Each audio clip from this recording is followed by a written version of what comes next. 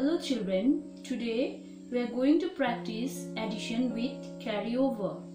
In the previous class, we have already discussed about addition, but that time we practiced addition without carryover. And in today's class, we are going to practice addition with carryover. Okay? Now let us solve these examples. And first of all, you have to write the unit, okay? This one, T-O. O is for ones and T is for tens. These are units, okay? And here, 7 and 5 is in ones place and 2 and 5 is in tens place. And remember children, first you have to add the digit of ones place. So which are the numbers in ones place? 7 and 5, no? So you have to add 7 and 5 first, okay? So now let's add 7 and 5. 7 plus 5 is equals to 12, no? 7 and 5 is equals to 12.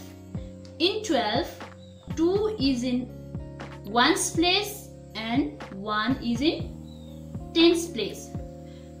So let's write 2 is in ones place, okay? Let's write this 2 is in ones place and 1 is in tens place. So we carry forward this in tens place here, okay? This one will carry forward in tens place, okay? So now let's add the number in tens place. So which are the numbers in tens place? 1, 2 and 5. So let's add these numbers. 1 plus 2 is 3 and 3 plus 5 is 8, no? So 82 is the answer. 27 plus 55 is equals to 82, okay? Now let's try another example. Here, this tens and ones, it's a unit, okay? You have to write this unit. And here also, which are the numbers in ones place? 2 and 8. And numbers in tens place? 4 and 1. And we know that we have to add the numbers of ones place first, okay? So let's add 2 plus 8. So 2 plus 8 is equals to 10, okay? Here 0 is in ones place and 1 is in tens place.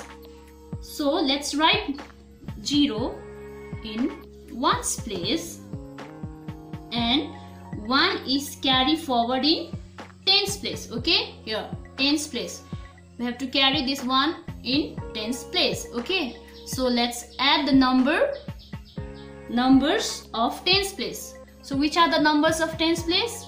1, 4 and 1. So let's add this number. 1 plus 4 is 5 and 5 plus 1 is 6, okay? So 60 is the correct answer. And 42 plus 18 is equals to 60, okay? This way you have to do addition with carryover. Thank you.